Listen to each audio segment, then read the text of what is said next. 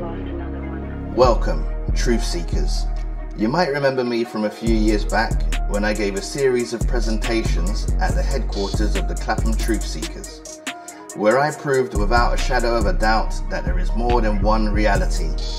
Ever since then, together with Terry, the leader of the Clapham Truth Seekers, I've been searching to find some other way to harness my talents for the greater good. But to do so, I had to take a long, hard look at not only my life, but at reality itself.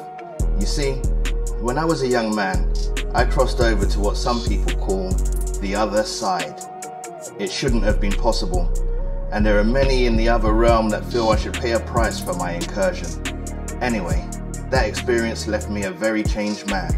Someone with the ability to step between the two realms at will.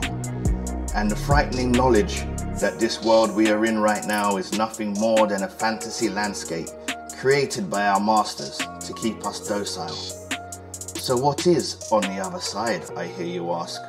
Well, the answer is indescribable. Mere words cannot begin to describe the mind-bending differences between that world and this. And in the unlikely event that you found yourself there alone, nothing would make sense. And I suppose that's where I come in. You see, I've learned how to safely travel between these two realities, to break through the unseen barriers and to force my consciousness through to the prime line. Once there, I'm able to navigate the insanity and bring back specific knowledge from the other side. But that's all you need to know for now.